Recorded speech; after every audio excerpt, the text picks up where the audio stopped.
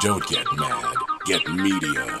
MadPod. Rare celebrity interviews, indie music. MadPod.com. Your global audio internet connection.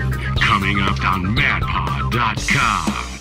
Hey, this is Jay Donnelly from MadPod.com, and on this week's show, we have an exclusive interview with Thomas Dolby. Shadow has an exclusive interview with the man blinded by science, and he talks about the future is podcasting. Thomas, what's your take on top 40 radio these days compared with 20 years ago? I don't listen to top 40 radio these days, so I'm really not qualified to answer that. But it doesn't really appeal to me. I don't listen to very much of it. Occasionally I hear a hit that I like. Occasionally I'll focus on just one piece of a song. I don't know. I personally, that's not where I look for inspiration. I look for inspiration on satellite radio now, which I think is much more varied, on internet radio stations and podcasting. When it becomes a eclectic program from Santa Monica, I'll podcast that and take it to the gym with me. So, I tend to reach a little bit further in than standard top 40 radio. 20 years ago, I wouldn't say, radio had a white knight. I'd say that already radio was in a state where, computer-generated playlists were starting to dominate. It was all about keeping up with the front runners. It was all about the ads and the rotation and so on. DJs were not really choosing their own songs. You didn't get a sense of, a single guiding intelligence behind the playlist. It felt like big corporations were already involved. I know a lot of people complain about how it's become consolidated, by a few big companies now, and that certainly, I don't think, is a good thing for radio. Your global audio internet connection. J.A. Donnelly and Shadow Steel. MadPod.com. Don't get mad, get media. MadPod. All right, our buddy Joe Klein, the voice guy, did this commercial in 1983. Inside Dr. Decibel's secret laboratory, something is going amiss. Nurse! Nurse! What is it, Doctor? I can't see! Oh my God, he's been blinded by science!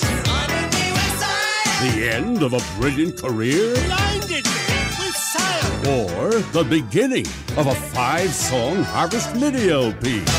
Thomas Dolby's Blinded by Science. I don't believe on records and high-quality XDR cassettes from Capitol. It's all right, Doctor. At least you can still operate. Meanwhile, somewhere off the coast of reality, MadPod.com. Born in Cairo, Egypt, and joining us live coast to coast from Northern California, vocalist, songwriter, engineer, composer, and producer of computer-generated rock and self-directed videos, Thomas Dolby. Welcome, Thomas. A true pleasure, sir. Thank you, Shadow. Nice to be here. It's wonderful to have you here as well. Your most inclusive website falls under the heading Flat Earth Society at thomasdolby.com, appearing at the Mighty 119 Club, Utah Street, San Francisco, along with Sony Music Japan artists Bochum Welt and DJ Safety Scissors. What does the show consist of, Thomas? Yes, well, I've been wanting to get back to the one-man show that I used to do in the late 70s and early 80s. I had this insane show using all of these infernal machines where it's basically me versus the machines, and that was in the days when machines were the size of refrigerators and tended to break down every 2 minutes. And I used to tour little clubs in Europe playing this one-man show, and that was where a lot of my earliest songs came from, songs like Leipzig is Calling You and Europa and the Parrot Twins. And having not played any music for the last few years, I really felt a strong compulsion to reconnect with those original songs and that original music. So it seemed like the appropriate way to go was to revive the one-man show. Now, how about additional forthcoming dates? My next concert is actually in San Francisco next Thursday at the Mighty. Then in April and May, I'm playing a bunch of different places. House of Blues Anaheim on the 12th of April, Canyon Club Agora Hills on the 14th, Portland the Aladdin on the 20th of April, Phoenix Underground in Seattle on the 22nd of April. Then in May, I'm over to the East Coast, Joe's Pub on the 3rd and 4th of May in New York City, Sellersville Theater in Pennsylvania on the 5th, Ram's Head in Annapolis on the 7th. On the 8th, of May, I'm at the Birchmere, Alexandria, Pennsylvania, and on the 11th, the Club Cafe in Pittsburgh. And I think there's going to be a Detroit gig right after that. I don't have the date set yet, and possibly also Asheville, North Carolina. And then I'm off to Europe, where I'm playing some festivals with Depeche Mode. That's a very comprehensive roster of dates, Thomas.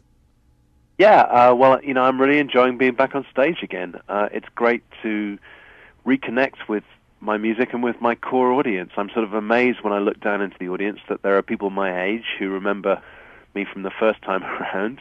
There's also people in their 20s and even late teens sometimes that seem to know all the words to my songs. So I'm kind of amazed that this interest in my music has persisted all this time when I've been away. Thomas, let's go back. You were born of British parentage. Your dad was a British archaeologist, something I always wanted to do.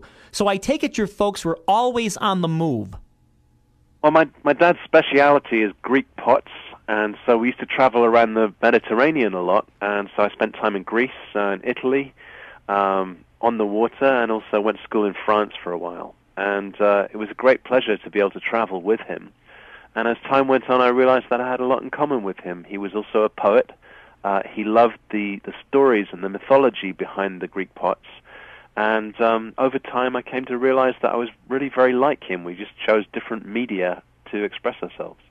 Thomas, you began your musical career as keyboardist with the arty post-punk band Bruce Woolley and the Camera Club and the Lena Lovitch Band between 1979 and 1980. Thomas, how did you get the break to join your first commercial group? I used to answer ads in a British music paper called Melody Maker, and they advertised for a keyboard player, and I joined this guy, Bruce Woolley, who is a great songwriter and singer.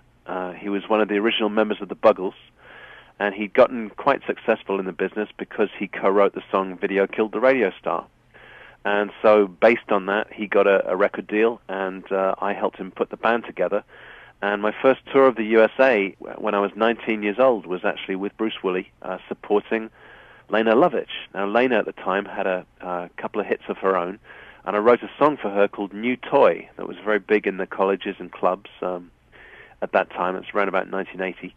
And I switched from Bruce's band to Lena's band and did another tour of the U.S. And by then, there was enough interest from record labels that I was able to get my own record deal and make my first album.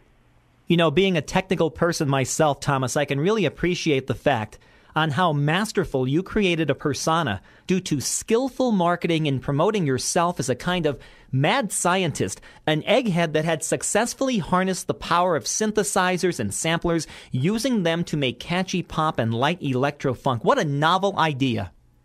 You know, it's interesting you should say that. You've obviously been Googling me, Shadow. What I find in this age of the Internet is that if somebody writes a biography, it sort of it filters out and it ends up everywhere. And this actually came about because somebody mistakenly wrote in a biography of me once that I was born in Cairo. And that idea has now spread all across the Internet, and people often say that's where I was born, which is not actually the truth. I was born in London, England, so I'm a Cockney. But no, I mean, it's sort of interesting also that you say that. I never viewed it as skillful marketing. I always viewed it as, you know, I started making records in an age when people like, say, Simon Le Bon or Sting or Adam Ant were the big pin-ups. And I thought, well, I'm never going to compete with them in the handsome boy stakes. So I may as well just stick with my roots, which was I'm from an academic family. We're sort of bohemians and academics and eccentrics. And that was the image that I went with. And it happened to coincide